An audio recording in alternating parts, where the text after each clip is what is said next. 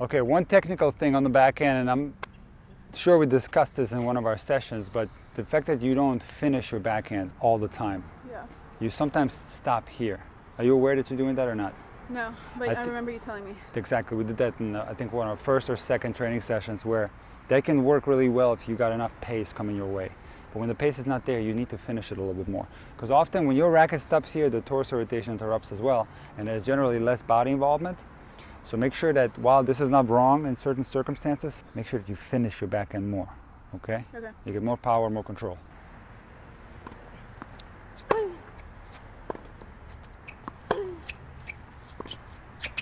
See that backhand?